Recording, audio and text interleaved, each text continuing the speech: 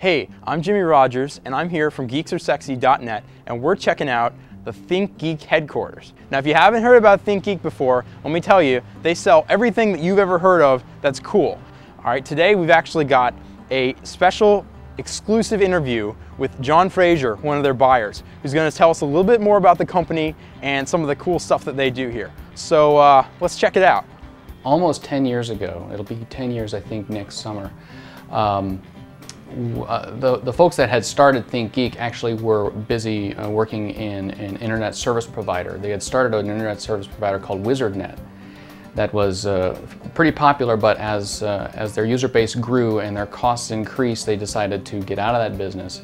But they didn't have another plan yet, so they, at around about the same time they were going through an anniversary. They printed up WizardNet anniversary t-shirts, and they realized how cool they were and how cheap they were, and they could sell them for a lot of money and make a lot of money. So they thought, well, let's make some nerdy t-shirts, and they had maybe 2 or 3 bookshelves full of t-shirts, and those sold well, and that generated a little bit more money, and they made more t-shirts and bought some product and brought those in, and eventually we caught the attention of the people at Slashdot. Slashdot.org at that time was owned, I think, by Andover.net. And Andover.net saw an e-tailer that they thought, hey, this would be a good thing to buy back in 1999, bought us up, and made us who we are today, ThinkGeek.com. Andover.net then eventually got bought out by a company called VA Linux, which is now called SourceForge. So SourceForge owns Slashdot, owns ThinkGeek. Wow, that's like the most bizarre ownership thing that nobody knows about. That's really neat. Yeah, I think a lot of people know by now that Slashdot and ThinkGeek are siblings, but I don't know if they know the total origin story. So what goes on in a typical day for you? What do you guys do around the office when you're just going through the process of getting everything set up and new items and all that stuff? My job title is buyer or merchant. What I do is I'll go out and troll the internet for something really, really wicked cool and talk to the manufacturer and see if I can buy a lot of it and then bring it in here and sell it on the web. I have an RSS feed that I check every day that basically goes through a lot of the gadget blogs, drills through things like Gizmodo and Engadget, boingboing.net, any site that has a sort of a techie edge to it, see what they're talking about, and see if I can divulge from there any kind of products that might be available that I can then go out and find. A typical day usually starts, we have a pretty flexible work schedule. Some people start at 8 a.m., some people start at noon. We roll in when we can, we roll out when we do. Work a lot of weekends, work a lot of nights, especially since a lot of our business partners are overseas. But my first thing to do is go through my emails, see if anything blew up overnight.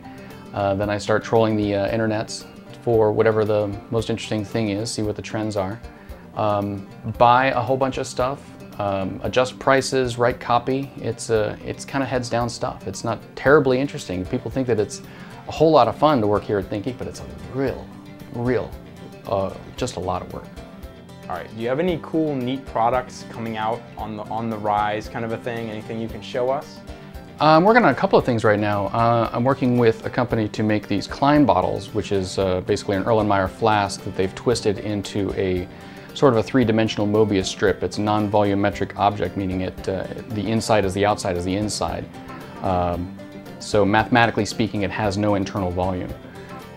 So we're trying to get those made. I'm working with another manufacturer to have some inexpensive monocular night vision goggles. So we'll have those out, I think, in a couple of months.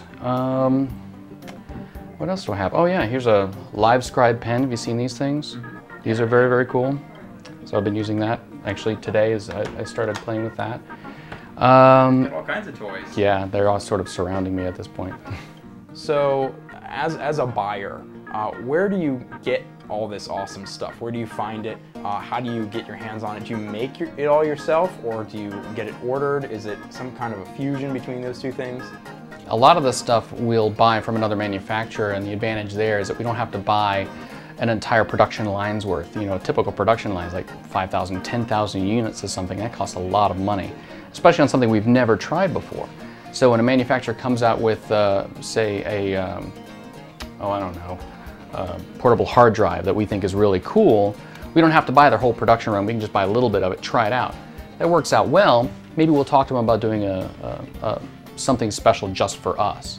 Or if we have our own idea, we have a merchant who's solely responsible for making our own custom stuff. And we deal with a couple of manufacturers in China who put this stuff together, slap a ThinkGeek label on it, ship it out. So are there any items that are like your biggest sellers ever, most popular things that you're known for specifically?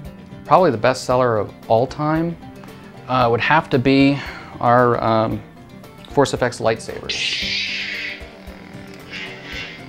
Very awesome. Oops. This one is an old one, I guess. Here we go. You smack it and it sounds like you're smacking another lightsaber. But these sell, or at least they sold like crazy. Hasbro picked them up now and they've gone quite mainstream, but for a while there was a couple of Christmases where you could only get them here. And we've just sort of become known as the place to get lightsabers. And they still sell. It's a pretty awesome title. Yeah, the place to get lightsabers. ThinkGeek, the place to get lightsabers. That's cool.